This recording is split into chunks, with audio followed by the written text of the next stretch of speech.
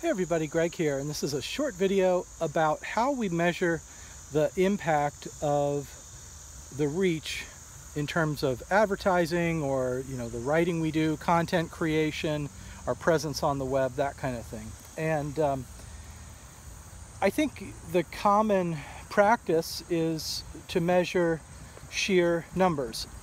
Beginning with, I'll give you an example. There's somebody who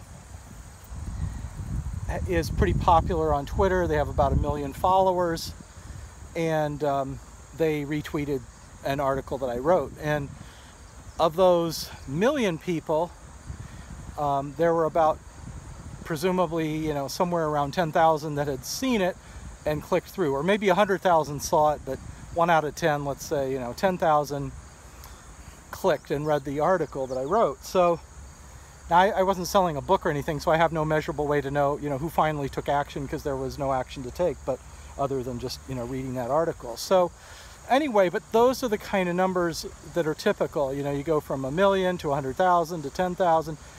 And if I was selling a book, I probably would have sold 10 books. That just having 1 million followers does not equate to you being able to have an impact with 1 million people.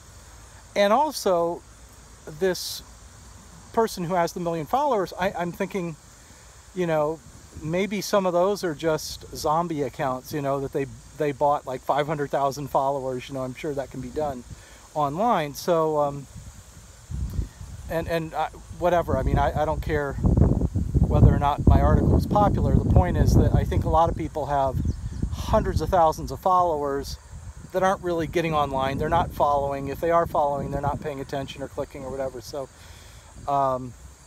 but instead of measuring our impact based on just the raw numbers of views or clicks or whatever, if you're selling something, I guess you can measure units sold. But what I look at is a lot of the content I'm creating, written content and video content, and some podcast audio content, it's dense, it's of value to those people who want it, who find it. And when I say of value, it might save somebody a lot of money.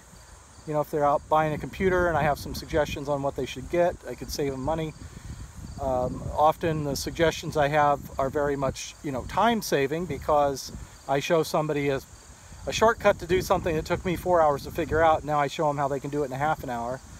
Or it might just give somebody, more enjoyment in life, So I'd like to reach more people, but the fact is, let's say I reach 1 million people who just happen to see something, or maybe click but don't read or whatever, versus reaching just a few dozen people, but they really, sat and watched through a half an hour video and went out and applied that in their life, and now it's been transformative. Well, I'd rather reach the few dozen people who I had a big impact on, rather than, lots of clicks and lots of views and lots of followers, where it's really superficial, doesn't get traction, and doesn't result in people coming back ever again or whatever. So anyway, I think we're not yet effective at how we measure our social media impact. I guess that's what I'm getting at. And so I suppose surveys would be one way, at the end of an article or something, say, how impactful was this article for you, 1 to 10, and then you multiply that by the number of people who responded, and then you get some meaningful number.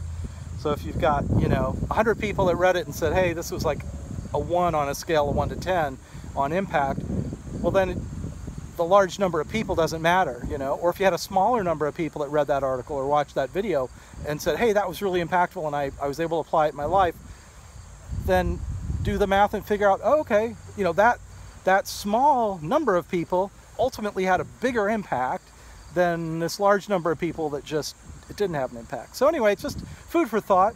I'm probably going to be exploring it a little more, and I'll share whatever else I come up with on that line of thought. So appreciate any comments or feedback that you might have, and let me know how impactful this video was on a scale of 1 to 10. Have a great day.